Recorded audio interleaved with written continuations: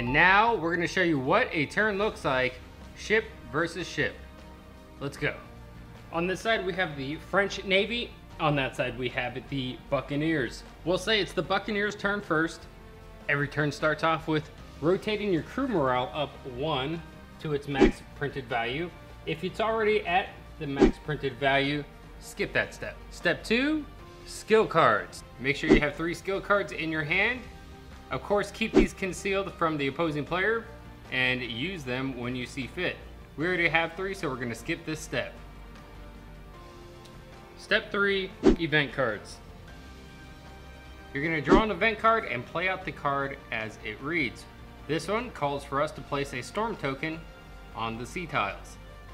We're going to place this storm token anywhere on the sea tile not currently occupied. And right there. And of course you want to do this in a manner that's advantageous to you, because sometimes there are bonuses or penalties should you go over a event token. Step 4, actions. You can have a movement action and an attack action. You also have free actions. These include harvesting goods, discarding or drawing new mission cards, collecting rewards for missions, selling goods at ports, transferring marks of victory from your ship to your home port. This must be done while you're at your home port hexagon. So again, it's the Buccaneers' turn. We're going to first look at the skill cards and see if there's any card that we might be able to use. The Buccaneer ship is right there and the French ship is right there. So ultimately we want to get in firing range and within firing arcs, and I think that's a good place right there. So let's do movement. Given the wind direction, we currently have a speed of 2 because the wind is blowing this way using the wind vane, and it's striking the right rear panel of the Buccaneer ship. So we can move 2. However, if we pivot, we're allowed 2 pivots. We're going to pivot 1. Now the wind is striking us in the stern, the rear end of the ship. You're allowed to move 3. So let's go ahead and do that. We're going to move 1, 2, 3. That completes our movement actions. Now we're also allowed an attack action. Again, using our skill cards, we can see if there's anything that may benefit us right now, and this one looks pretty good. +2 cannon accuracy. So let's identify our firing arc from this ship to that ship. Ships have cannons on the side of their ship, so they shoot out in a cone-like fashion. Given that the ship is pointed that way, we know that we have firing arcs here, here, here, and it creates a cone. Now to really understand our cannon stat, we're going to reference the ship card. We have a cannon range of 1, 2, 3, and the range of 4 spaces is X'd out. That means we cannot fire that far. However, we can shoot 1, 2, or 3 spaces out. So let's count from this ship to the enemy ship.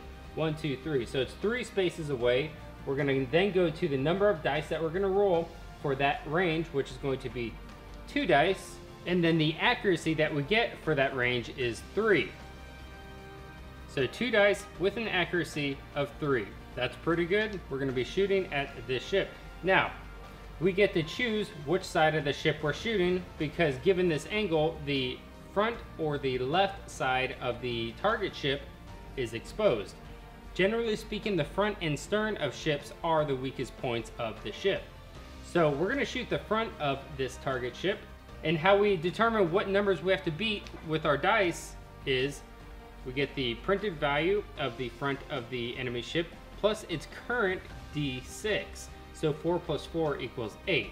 So we have to beat an 8 with these dice. However, we have a bonus of +3. So we really only need a 5 or better to do damage to the enemy ship. But also we have a skill card we can use, our +2 cannon accuracy. So we're going to lay that down on the board. It cost us 2 crew morale to execute, so our 6 crew morale goes to a 4, and now we're at a +5 cannon accuracy. And we have to beat 8, so that means we only need a 3 or better on these dice rolls. So let's go ahead and shoot front of the French ship. We have an 11, which is an absolute hit, and we have a 3. Remember, ties from the attacking player are always a hit. So that's 2 damage to the front of the enemy ship. So they rotate their D6 down from a 4 to a 2. And that concludes the Buccaneers' turn. Now let's go for the French turn. Again, at the start of every turn, you raise your crew morale up 1. We're currently at 2, so we're going to move it up to 3. And we have a maximum printed value of 4, so we cannot exceed that 4.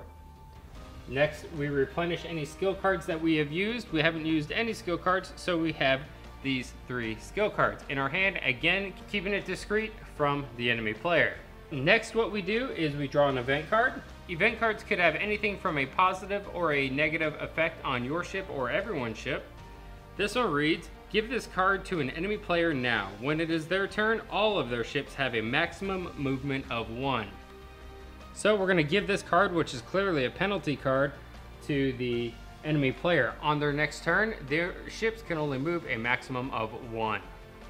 Now that we're done with that, we're allowed a movement action and an attack action. Let's look at our options. The enemy ship just fired at the front of our ship, doing some damage, so it'd probably be best for us not to show the front of our ship and start doing damage ourselves to the enemy ship.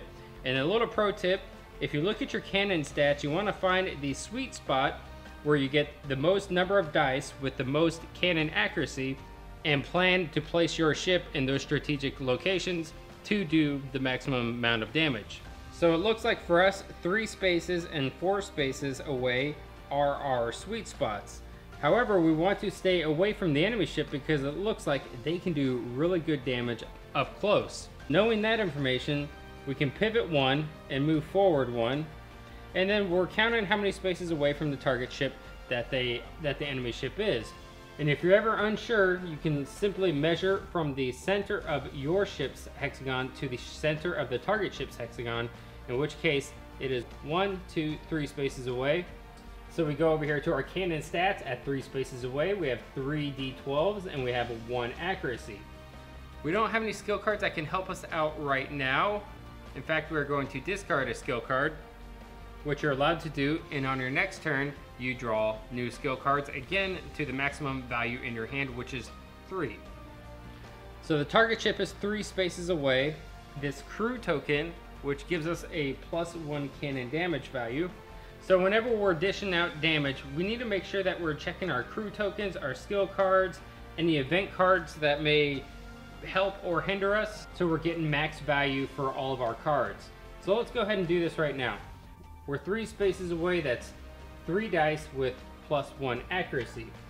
Now, we only have one side of the enemy ship that we can shoot, which is the right front side. There's no other side that's exposed, so we go over there to the enemy ship's card, and they have 4 printed defense number plus the current D6 number of 4. That's just 4 plus 4, and it equals 8. We need to beat 8. We're currently at a +1 accuracy. We have no skill cards, no event cards, no crew tokens that can help that accuracy out, so we really do need pretty good numbers to do some damage to the Buccaneer ship. We have to beat 8, so we need 7s or better with our accuracy modifier. So 7 or better. 9, a 6, and a 4. We only do 1 damage to the enemy ship. These 2 are fails. But remember, we have this crew token, which gives us a +1 cannon damage. So in fact, that's 2 damage to the right side or the starboard side of the enemy ship. So they rotate their D6 from 4 to a 2. And that concludes the French ship's turn. Now let's get into a little bit more of advanced movements and some unique situations. Aside from the traditional movement action, first up, advanced ship movement actions. These type of actions cannot be combined with any other movement actions, crew tokens, skill cards. Also, they sacrifice the attack action to execute. So let's set this up. So let's say the French ship is trying to get away from the Buccaneer ship to finish a mission card or accomplish an event task. So let's execute one of these. We're going to use tacking. Players may choose to move forward up to their allowed ship speed, pivot 1, then move forward 1 more space. Or pivot 1, move forward their allowed ship speed, then pivot 1 more. So let's go ahead and do that. Given the wind direction, which is blowing to the side of the French ship, they can move a speed of 1. Let's go through their skill cards and see if there's a card we can use. A wind change card might help us out. Let's see. We're going to play the wind change card. It costs us 0 crew morale, and we're going to pivot the wind vane south. That's going to give us a movement of 3. So let's go ahead and execute this movement. We're gonna move 1, 2. We don't have to use the entire movement, but then we'll pivot 1 and then move 1 more space. Again, that is called tacking. And next is ramming. Players may choose to ram another ship, but must announce they are doing so prior to the movement action. A ship must move a minimum of 1 space and end its movement with its bow facing an enemy ship. Ramming consumes the ship's movement action, but does not consume an attack action. You cannot ram sea monsters or forts. So given the French position and the Buccaneer position, the French ship is unable to get in its ideal firing distance from the target ship, so it's going to choose to ram its opponent. They're 1 space away, they're going to announce that they're doing a ramming action and then move their ship forward. To resolve a ramming action, the initiating ramming ship uses its printed bow value, in this case 4, plus a d12. The number the attacking ship is trying to beat is the target ship's printed point of contact armor and a d12. In this case, it would be the right side or the starboard side, which is 4 as well. Both sides roll their d12 and they both tie. And because their printed value is also the same, it is well and truly a tie. And just like anything that is a tie, it always goes to the attacking player. So in this case, the target ship receives 1 damage at its point of contact. So that d6 is rotated down 1. And that is a quick look at what a turn looks like in British vs. Pirates Volume 2. Keep in mind there are many other combinations, movement combinations, ship combinations, skill cards, crew tokens, ship cards, that you can use to make a whole different kind of playing experience. So I hope you guys found that informative. If you have any other questions, you always can leave it in the comments section. But also check out our Facebook page, British vs. Pirates Cove, and our website, british-pirates.com, for more information and to keep up to date.